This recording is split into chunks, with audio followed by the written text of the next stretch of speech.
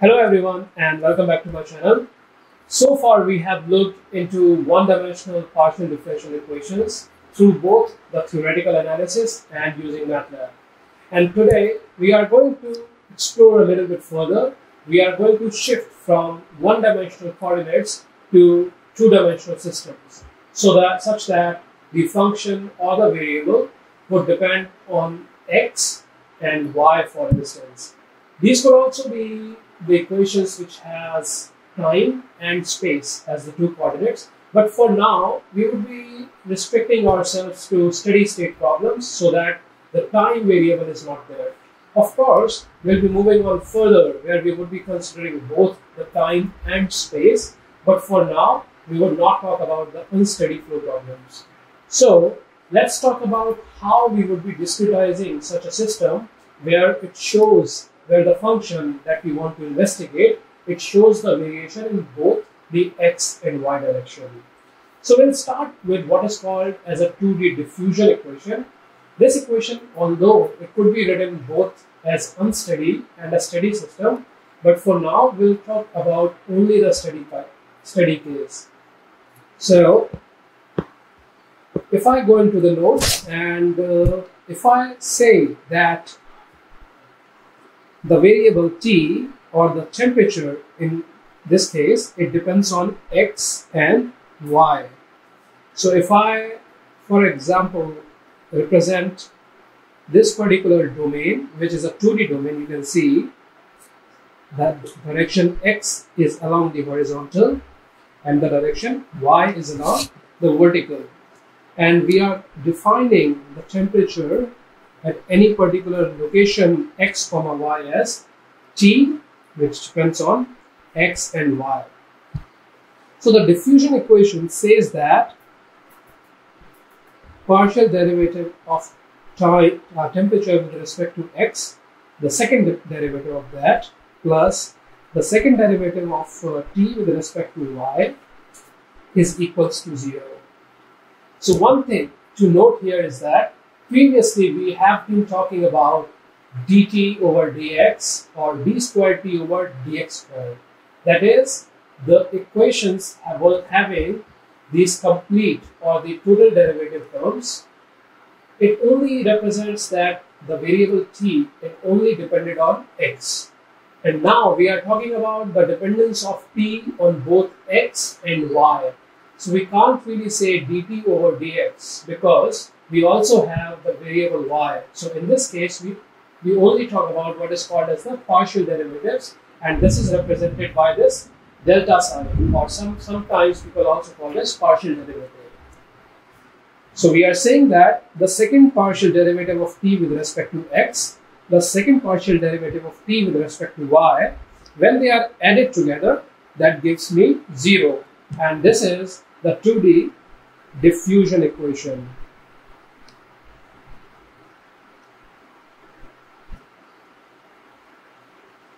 Now, the trick to evaluate or discretize these derivative terms, or in specific these partial derivative terms, the way in which we do that is we assume that the other dimension or the other variable or the other location is going to remain as it is. So if I'm talking about, let's say, partial t over partial x, where t depends on x and y, then I'll assume that the y remains constant when I do this differentiation, when I do this partial differentiation. So we can still use the discretization equation that we derived previously for the first order derivatives or the second order derivatives. We just have to make sure that the variable that we are doing the differentiation with respect to, it remains, we actually do the differentiation with respect to that, and the other variable that remains constant. So what that means is, so before we go into the part where we discretize these equations, let us look at the mesh first.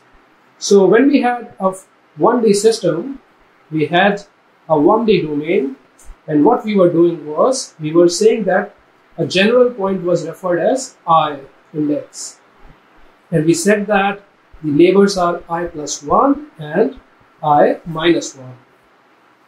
So when we have a 2D system, we again, let us go back to the problem domain, which was a rectangle or a square. So in this case, if I divide that particular domain in few different parts, then again the general point would be called as I, j. And if I'm saying that this is the positive x-axis and vertically downwards is the positive y-axis, the reason why I'm putting vertically down would be very clear soon. Then this particular point here, this would be same as I, but it would be j plus 1. And similarly, if I go up, it would be I, j minus 1. And if I look at the horizontal neighbors, they would be I plus 1, j, and the other one would be I minus 1, j.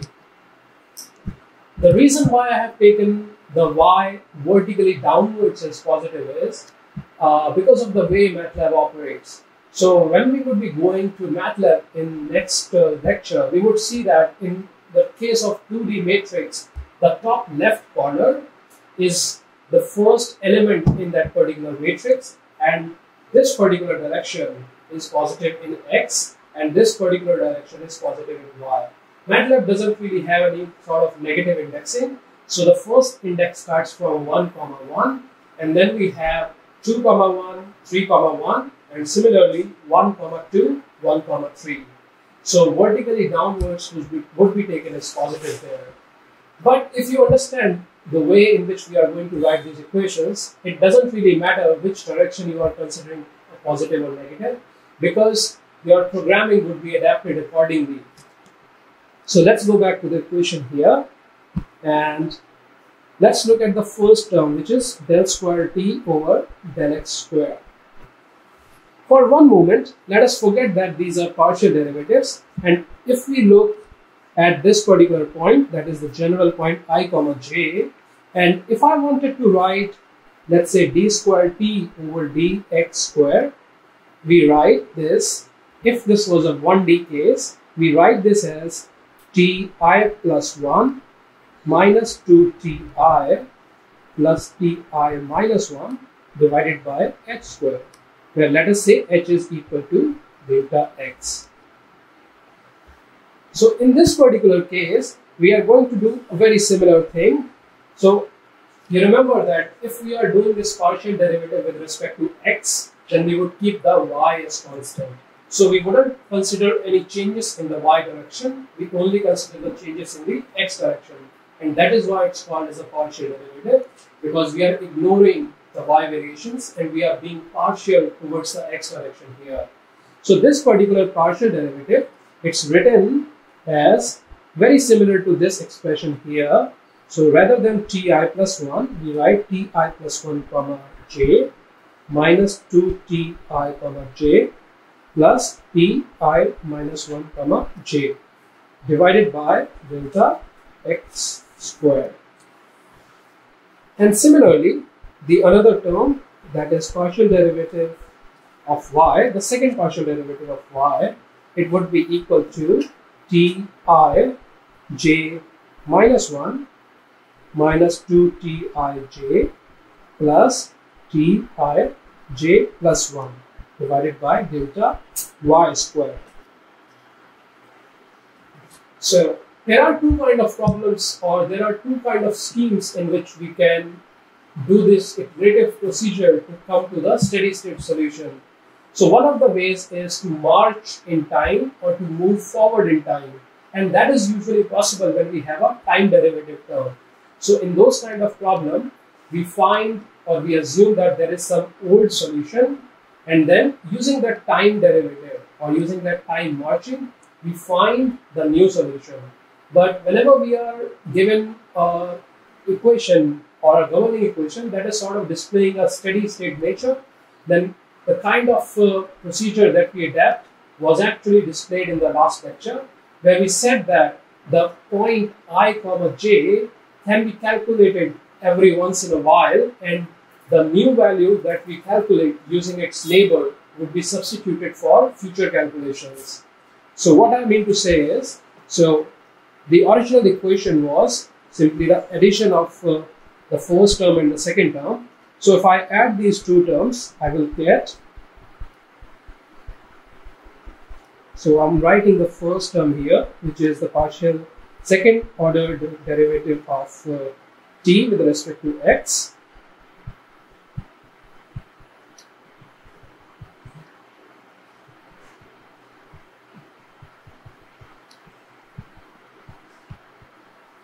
equals to 0.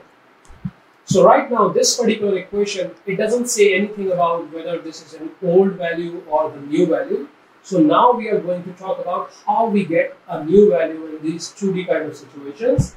And we are going to take one very simple approximation or simplification here, is that the grid is uniform or the mesh is uniform. Or what that means is that the delta x and the delta y, they are equal to each other. In some cases, the uniform grid makes things very easy because you can get certain simplifications, as we would be seeing very shortly. But in some cases, these grids may not be very desirable. Let us say you want to resolve some properties near the wall or a boundary, so you would want very fine grid towards there. So what we would want is to have a very fine grid only in that particular section, and everywhere else in the domain, you may not want that kind of fine grid because the fine grid takes more time and more computational power. So for now, we are going to stick to this uniform grid simplification so that the delta x, the grid spacing in the x direction, and the delta y, the grid spacing in the y direction, they are equal to each other. And if we say that delta x equals to delta y, one beautiful thing happens is that this particular equation, it sort of gets rid of these delta x and delta y terms. And if I add these, all the terms to get Tij, what we get is that it is 1 by 4 of Ti plus 1 comma j plus Ti minus 1 comma j plus Tij minus 1 plus Tij plus 1. If you remember, when we were dealing with the 1D situations, we also saw that the Ti was the average of its neighbors because we only had two neighbors, so it was 1 by 2 Ti minus 1 and Ti plus 1. And the same happens in the 2D scenario, that the Ti is given as 1 by 4 of the immediate neighbors. It's not counting these northeast, northwest and the southeast and southwest neighbors. It's only considering these 4 immediate neighbors, and the Tij is given as that particular neighbor average. So the way in which the iterative procedure works here as well is that we initialize the problem first of all, and the second thing is that we need the boundary conditions. And this way we get a system of t that is defined at, let's say, a time step of n, or you can also write it as t old. And once we apply this discretized version of Tij, using this we can get the next or the new value of this temperature field. So if we use, let us say, that equation 1, using the equation 1 we can get T new, or sometimes it's also called as Tn plus 1. And we keep doing this procedure until we get the steady state solution. And in some case, you can also define an error, and you can define an error threshold. So in the next lecture, we would be seeing as to how to write this particular form of equations into MATLAB. So, but before we actually conclude this lecture, I want to talk about one set of boundary conditions that we would be using, because if you see here, we can't really proceed without a proper set of boundary conditions. So in this particular case, if I go back to the problem here, we would be having a t equals to 0 on 3 of the faces and t equal to 1 at the top face. And these kind of boundary conditions are called as the Dirichlet boundary conditions because they represent a fixed value of the variable at all these faces. There are Newman kind of boundary conditions which represent the flux of the variable at these phases, but that is something that we can expand on in later lectures. So, to summarize today's lecture, we have started to look into a two-dimensional system. The system has three boundaries at 0 temperature value. The top boundary is at 1 temperature value. And we saw that the discretized version of the governing equation says that the average, the new value of the temperature at any point inside the domain is the average of its immediate neighbors. So in the next lecture, we would see how we can write a MATLAB code to solve this equation, and specifically we would be looking at how we get the solution. And the second thing, or the more interesting part, would be to how to plot the solutions or how to visualize the results. So if you got a good understanding of the first MATLAB tutorial, I highly recommend that you at least give it a try to solve this particular set of equations. One hint is that more or less the entire code would remain unchanged. Only an addition would be there, that would be that instead of one loop, because we just have one dimension in the previous example, there would be two for loops that would be used in this particular example, because we have the variations in x and in y. I hope that you learned something from this video, and stay tuned. The next video would be released very shortly, where we'll be looking into the MATLAB part of this particular lecture. And if you haven't already subscribed, I highly recommend that you subscribe so that you can get the notifications for that. Thank you, stay safe, and I'll see you in the next video.